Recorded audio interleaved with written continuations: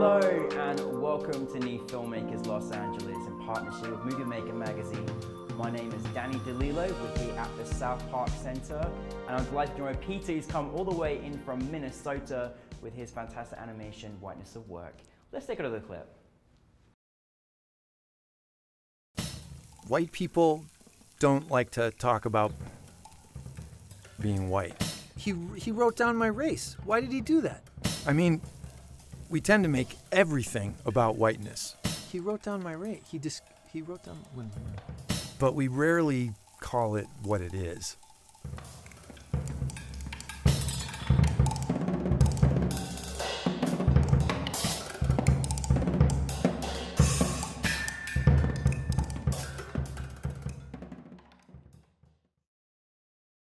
Peter, thank you so much for flying in for a couple of days to be with us. Really, really fantastic to have you here and welcome to the New Filmmakers LA family.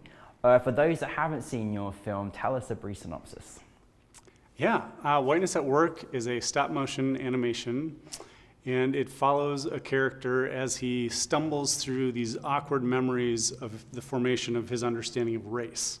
So as a young white guy in Minnesota, the character is an animated proxy for myself. He thinks about all the times that race was ignored or overlooked or sort of brushed past in order for everyone to feel comfortable and not so awkward. So this guy is kind of rehashing some of those memories, trying to make peace with his understanding of race and really see all the deficits in his life when it comes to understanding his own white privilege. Obviously you alluded to a little bit where the inspiration came from. It's wonderfully done in stop motion. I thought the script and the story was really good and really important. Could be sent to a lot of people that don't seem to understand in today's day. For you personally, when was the idea that you wanted to turn this into a film? Yeah, so I teach at a little school called St. Olaf College in Northfield, Minnesota. And in 2017, there were these protests by our students of color really calling out the institutional racism and the individual racism among all sorts of people there who really weren't paying attention to that. And sadly, it really kind of caught me off guard in 2017. I really wasn't aware of my own whiteness and the privilege and the power that comes with that.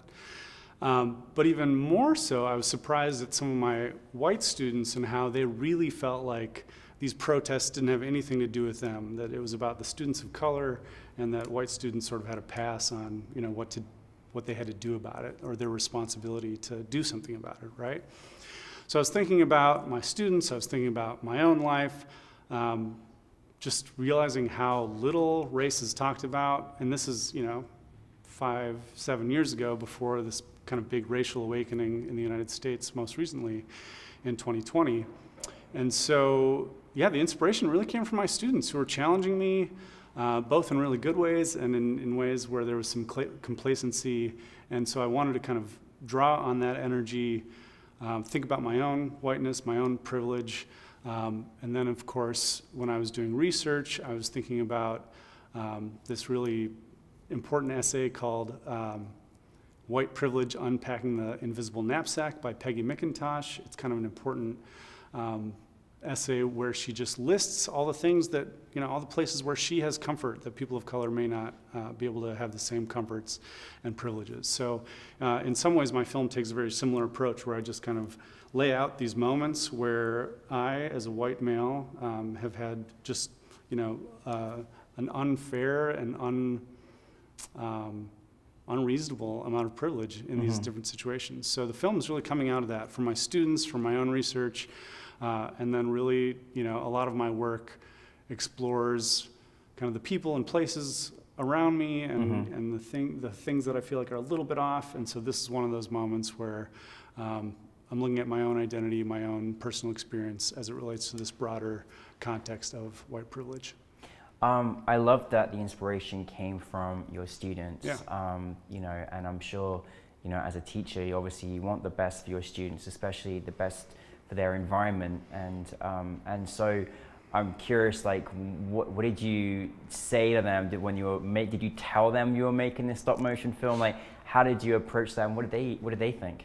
Yeah, that's a great question.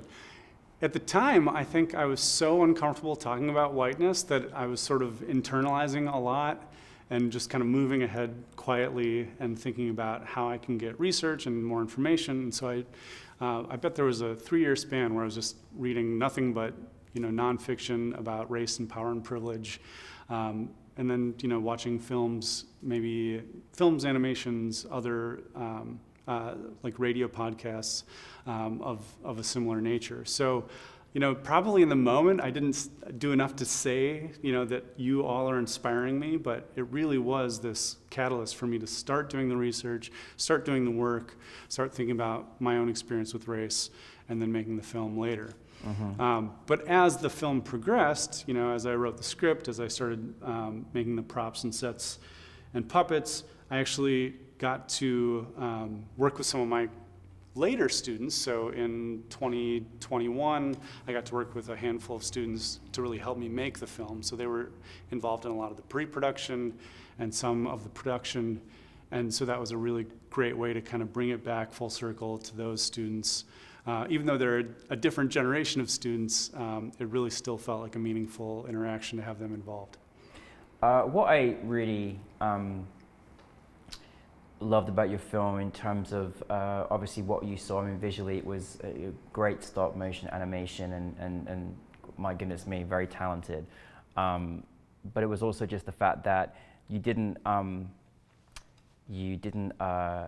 glorify it. You really put in script there of absolute truth of white privilege, and you didn't shy away from that. And I was really glad that you did really embrace it. And that privilege within the dialogue and the script that you put in there. Was that something you were very conscientious of putting out there? Because I think it's vitally important for people to acknowledge their privileges. Yeah, absolutely. I was really thinking about, how do I make this film accessible enough that people can kind of get into it with maybe a little bit of humor? Yeah. The technique of stop motion animation is generally thought of as an entertaining format, right? So I think I was thinking both about tools to draw the audience in and then content that would really challenge an audience. And, there's just a whole range of audiences experience talking about whiteness or thinking about race as well. So there are some audiences who are just right there with me, and they kind of get it, and they see it as a critique maybe of other people, right? And then there are other people who maybe haven't thought about it as much, and they see the film and they just sit there in silence and sort of feel awkward and impatient with the film, even though it's only 6 minutes long, right? So I think finding that middle ground is really hard, because some people are so well-versed in this sort of material by now, and some people really haven't thought about it at all. So I didn't want it to be middle of the road, right? I wanted it to be challenging enough that it could, really make a lot of people think twice about their own experiences, right? Let's just talk about the actual production side of things. So I thought the stop animation was magnificent. I really enjoyed watching visually what you created.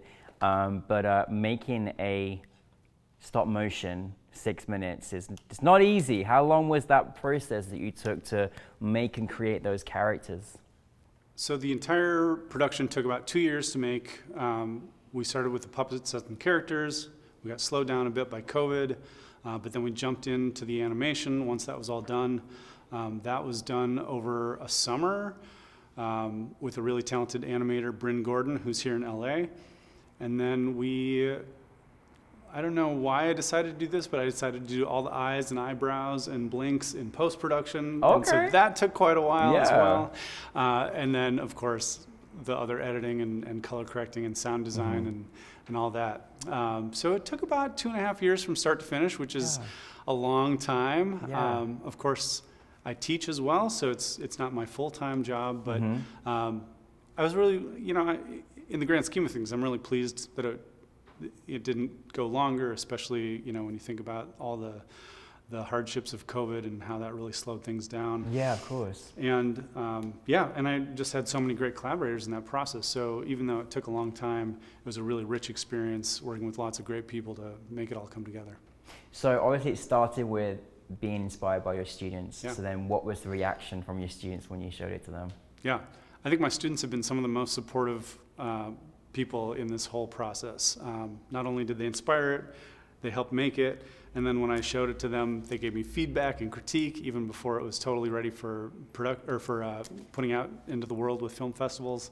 And so I really, really rely on my students and respect my students so much because they have so much to bring. Students now, are that much more aware of whiteness and racial privilege than they were 10 years ago, and so I felt like they had a fresh take on the content and were able to give me some really good advice on how to frame certain things. And so, yeah, my students have generally been really supportive, and I'm so grateful for it. Oh, well, it's so nice because I knew, it's so funny, I knew you had the teacher instincts because you immediately took an interest to our students here, and I was like, that's a sign of a good teacher. always interested in students, and I love honestly how you're allowed your students to kind of critique and work with you on that as well. There's so much we can learn from each other. What is next for you if you're going to get time to do anything else? What is next for you when you're not teaching? Yeah, that's a great question. So I really think of myself more as an artist than a filmmaker. So I've done a lot of video art, performance, photography, multimedia installation. And so even though this project is a stop motion animation, I'm not really sure what's next. I think I might be doing an interview with my dad, who's actually experiencing some dementia and memory loss right now. That's a theme I've explored in past work, and I'm kind of curious to explore it again in an even more personal way. But I'm also thinking about a fiction film based on a short story that I read recently that I absolutely love, and so we'll see if I can make that happen. But yeah, I feel like as an artist, there's so many possibilities, so we'll see what happens. You never know where your inspiration is going to come from next. That's right. Well, listen, thank you so much for being here. Really appreciate you coming in from Minnesota. Thank you for your film as well, and looking forward to your next project. Thank you very much. My pleasure. And thanks so much to NFMLA for having me. Thank you. Thanks.